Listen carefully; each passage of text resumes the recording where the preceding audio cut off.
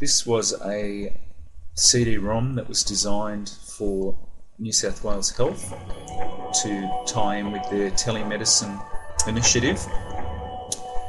Essentially, the purpose of the CD-ROM was to prevent foot amputation in diabetes.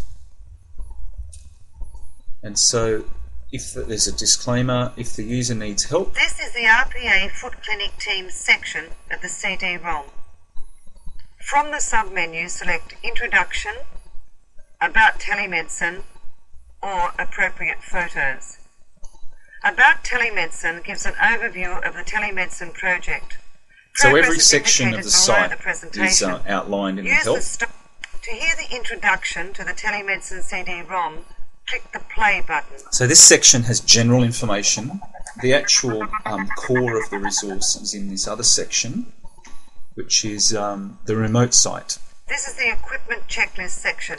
Select a piece of equipment from the menu on the right and view its presentation.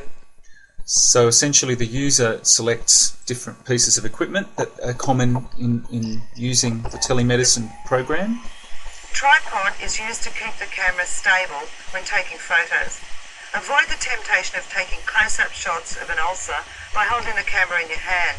The camera may pick up the tremor of your hands, resulting in blurred photos. This is the camera basics section. Select a part of the camera from the menu on the right and view its presentation. So all of this was done in very close consultation with the subject matter experts. Press this button to turn the camera on. When you've finished taking photos, press the button again to turn the camera off. If the camera is left on without being used, it will go into standby mode and the control panel will disappear. So they wanted a resource that was very supportive of a really broad range of user confidence, user ability. The patient should be sitting on the bed. Now in this section, they have to decide, is this photograph a good photograph? This is in focus and looks well lit. I don't know about this shot. It's too close and not well framed.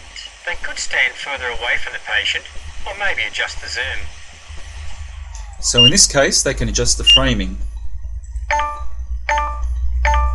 This lateral shot looks great. The cardboard makes it easier to see the feet. The camera's a good distance from the patient. It's well lit. It's in focus. Yes, this is a good shot. So they essentially just they repeat that for the other views. Click the play button. Now this section just outlines the procedures that need to be followed when attaching photographs to an email.